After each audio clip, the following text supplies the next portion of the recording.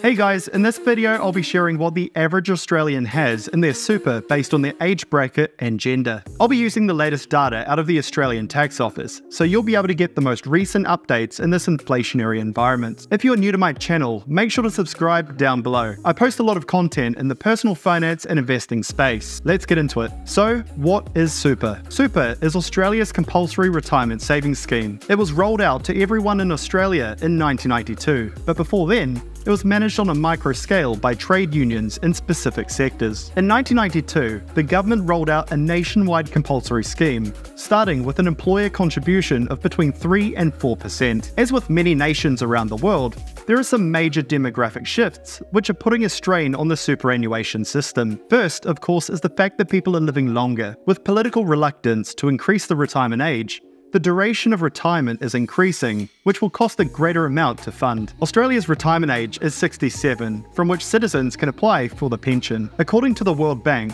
Australia's life expectancy is 83 years of age, meaning the average person needs to fund a whopping 26 years of retirement. Retirement isn't cheap, and governments have sought ways to shift this burden onto employers and employees over their lifetimes. The second reason, which ties into the first, is that people weren't saving nearly enough on their own. A forced super scheme was required to ensure everyone plays their part in funding this burden. Since 1992, the scheme has been fiddled around with a fair bit. Here you can see some of the early changes where employees and even the government were contributing. Employer contributions have risen from a low of 3% in 1992 to 9% in 2002, 11% today, and is rising to a further 12% in 2025. With an estimated 3.5 trillion Australian dollars in retirement assets, or 2.1 trillion US dollars, Australia has the world's fourth largest retirement asset pool after the US, Canada, and the UK. Determining the right super balance for a comfortable retirement involves understanding various factors,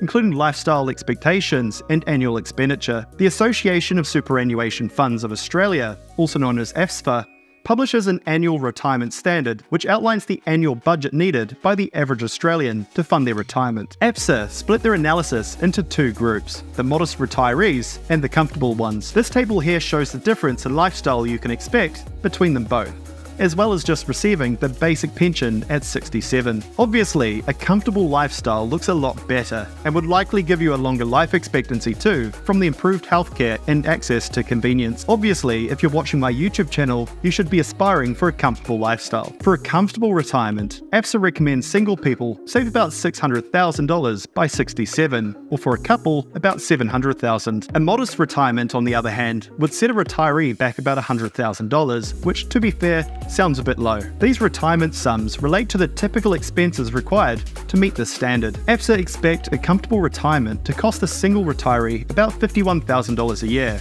while a couple would cost $72,000. On the other hand, a modest lifestyle would cost a single retiree $33,000 a year, or a couple $47,000. There are some great tools over at the AFSFA website, so make sure to check them out. Jumping into the numbers, I have data provided directly from the Australian Tax Office. The most recent data is from 2021.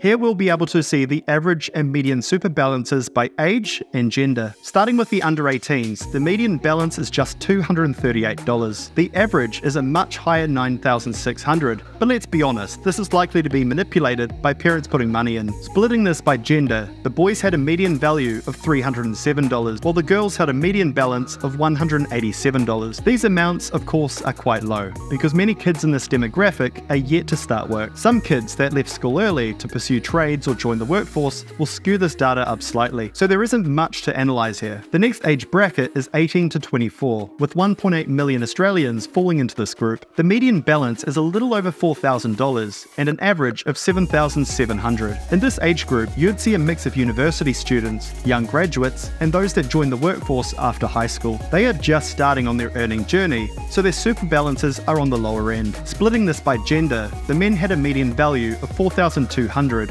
while the women had a lower balance of $3,700. Already among our two younger groups, we're seeing a gap in the women's super balances. Unfortunately, right through this analysis, it's a consistent theme that we'll touch on later in this video. After that, we have our 25 to 29 age group. These are the young workers that are starting to climb the corporate ranks. Many are still learning the tricks of their trades, while others are starting to manage others in their line of work. We see a big leap here in the median balances, increasing from $4,000 to $17,000. The average sits at $24,000. Breaking this down by gender, we have a rare case where the women have a greater super balance than the men. The median men's balance is $17,200, while the women sit at a higher $17,500. As we come up to the 30 to 34 age group, the gender divide starts to widen. It's at this age many workers will be eyeing up managerial positions, which pay more, therefore allowing them to make greater contributions to their super. It's also the age group where the average couple starts to have children. The median super balance at this age is $38,700, and the average is $51,400. Men have a median balance of $41,800, while the women have a median balance of $35,700. This is a difference of over $6,000,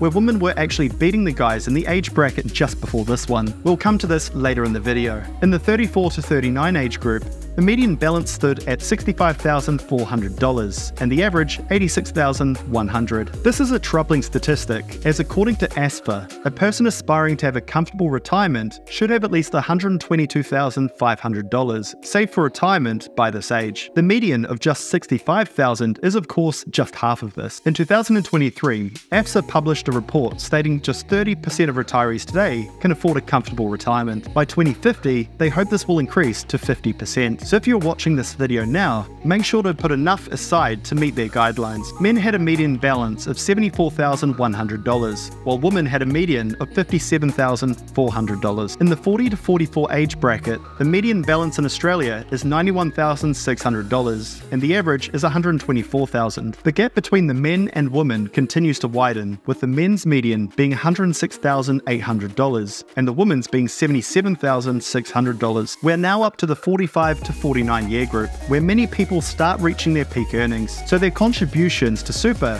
are among the highest at this age. The median super balance here across Australia is $116,900. The men have a median of $139,900 and the women $96,600. Now we're up to the 50 to 54 age group, which is when many will start thinking more seriously about their retirement. The median super balance here is $137,900, with the men sitting at a median of $167,000 and the woman $112,900. When we get to the 55 to 59 age group, we begin to see the biggest gap between the men's and women's super balances. This is troubling, as men have a median balance of $191,300, while the women are down at $130,700, a gap of over $60,000. The median for this age group sits at $158,500. The 60 to 64 age bracket is an interesting one. This is because this group has just a few years remaining before they retire. As we covered earlier, a couple that wants a comfortable retirement needs roughly $690,000. The median in this age group, however, sits at just $183,500, which as a couple sits at half the required level. The median for men in this bracket is $212,000 and women $158,800. At 65 to 69, many in this group will already be retired. This data from the ATO suggests that very few draw their full savings at 67 years of age, as the median balance continues to grow from the previous age band. Here, the median balance is $207,500. For men, it stands at $214,000, while for women, it's $201,200. Peak savings, interestingly, is in the 70 to 74 age band, with the median super balance sitting at $214,400. So obviously, a lot of retirees sit on their funds longer than 65 when they can start withdrawing. The gap between men and women closes at this point too, with just a couple grand between them. The median men's balance is $216,000, while for women it's $212,000. And finally, we have the 75 plus age bracket, with the median balance dropping to $171,700. as many retirees start tapping into their reserves. Throughout this analysis, it is clear there are major differences between the super balances for men and women. There are systemic issues that put the average woman in a worse position than men, despite the financial burden of retirement being worse due to having a longer life expectancy. Many factors unfairly fall on women's shoulders, such as pay disparities, need to care for the household, promotion bias, among others. These insights reveal that the superannuation gap is not merely a result of individual choices, choices, but is deeply rooted in societal structures and norms that disadvantage women in the workforce and, by extension, in their retirement planning. Addressing these disparities requires concerted efforts from both government and private sector to create a more equitable superannuation system. So that wraps up today's video. If you enjoyed it and want to see more content just like it, please make sure to subscribe down below. I post a lot of content in the personal finance and investing space. Thanks for watching, and I look forward to catching you on the next one. Cheers.